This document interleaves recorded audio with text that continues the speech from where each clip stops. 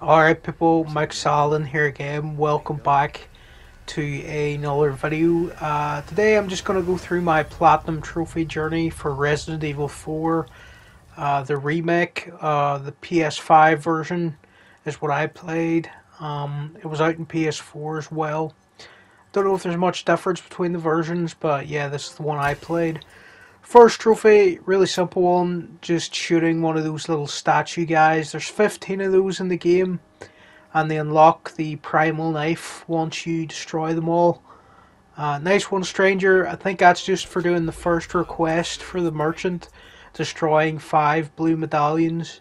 You really want to do all the challenges because you can unlock the upgrade ticket for a weapon and give yourself infinite ammo. Uh, Knife basics, I think that was for parrying someone. This was the first place I'd actually parried somebody.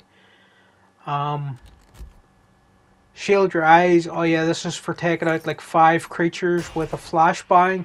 So the best place to do that is just with these crows in the big giant boss arena before you ever have to fight him actually. Amateur shooter, I think this is just for getting an S rank. Or maybe it's just for completing the first gun range place, but you do have to S rank all those shooting challenges. I do that later. This trophy, again, Harpoon Hunter or whatever, this is just for defeating the big lake monster. Another one of the boss battles. Let's see, talk about near-death experience. I think this is for letting Ashley get grabbed and then you rescue her in the nick of time or whatever. I think I had to go out of my way to let somebody grab her because nobody was grabbing her because I was too good at taking out the enemies. So I had to stand around for a while and wait for that to happen.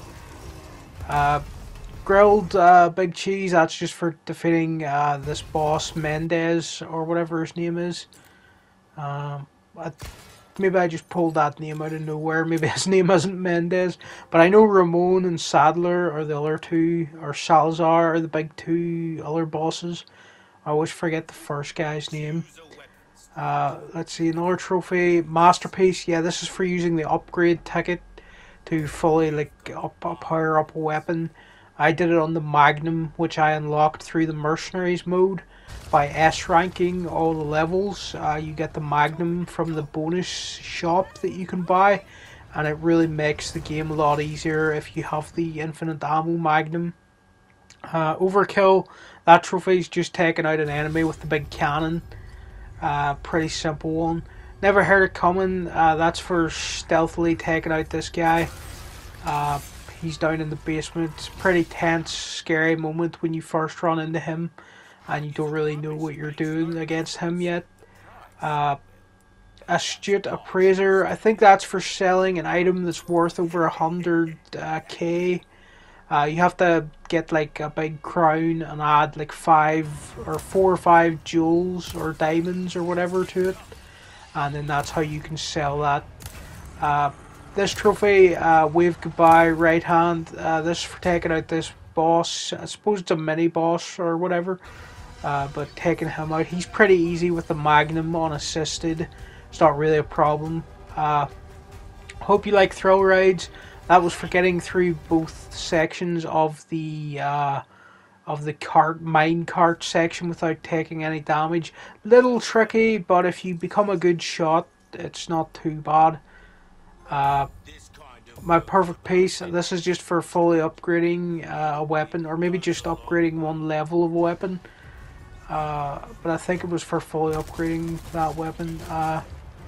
Capacity compliance, this is for going up the elevator without letting anybody else jump on. It's pretty easy if you have a machine gun. Nobody can really get to you. You talk too much. This was for throwing a grenade in Ramon's mouth during the boss fight. Just get a grenade in there and you'll get that trophy. Can be a little tricky to set it up.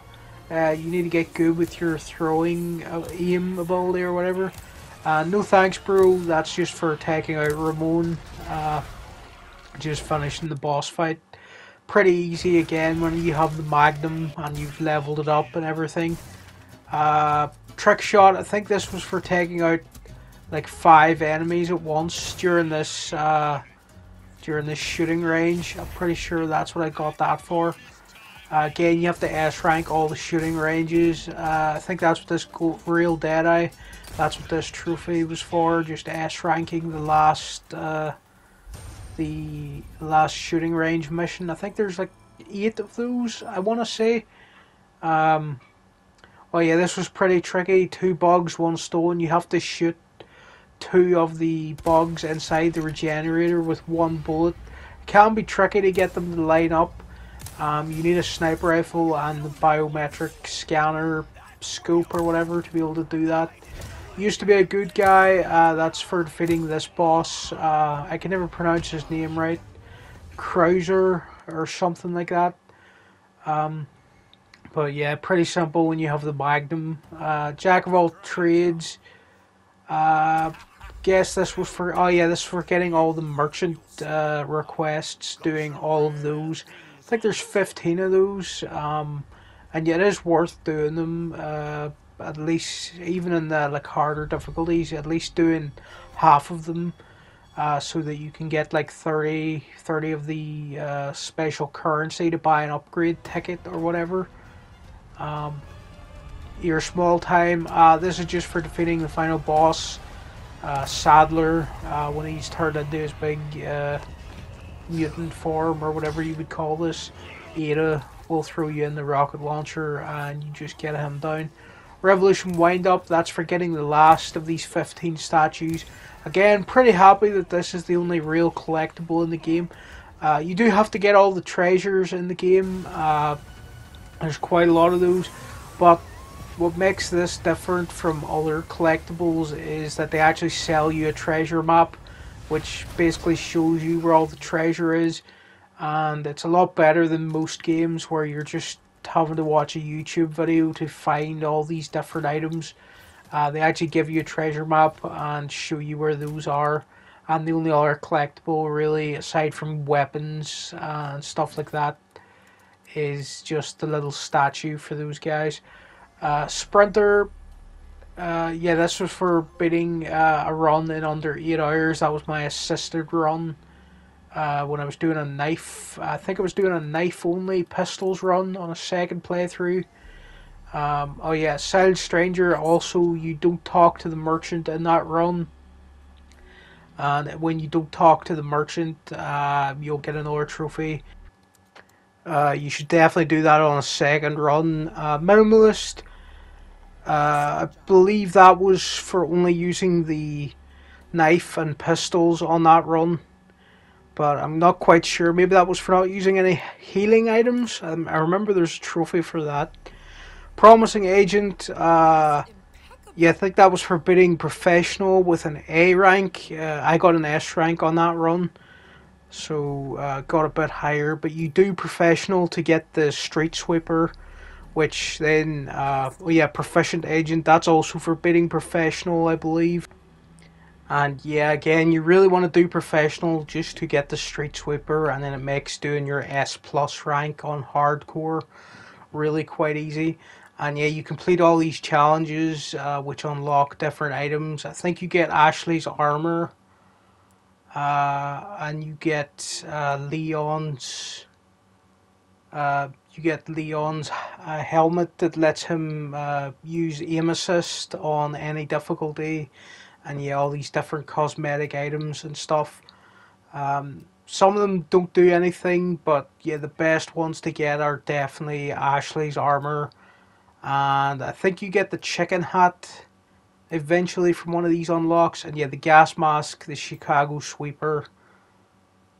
Those are what you really want, the street sweeper and Ashley's armor, because then it made your hardcore run really quite easy. Peerless Agent, again, that was for beating professional, I suppose, with an S rank or something like that. These all unlocked at the same run because I just combined a load of stuff into one run. Gun Fanatic, yeah, this was for getting the street sweeper. You just have to go reclaim it from the merchant or whatever and put it in your actual attaché case, and that's how you unlock it. Um, let's see why. Okay, I think I just left in that clip because it was pretty cool that I parried that guy and knocked him into a bear trap. So I guess I just saved that footage, so that's just in there randomly.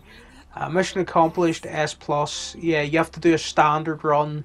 It's good practice for hardcore. Getting an S plus in that run, you have to do it in under 5 hours, and then on hardcore, you have to do it on under 5.5 hours. I was very close there. Had 10 minutes to spare, and then you get your chicken hat. And then the last thing you should do then probably is another run where you don't heal at all, called the Frugalist run or whatever. Don't use any healing items. Just play on assisted for that one, and then you'll unlock the platinum trophy. So yeah, Resident Evil 4 remake, great game, really cool platinum. Nothing that really annoyed me about it. It was just good fun for like 99% of the time, and yeah, highly recommend.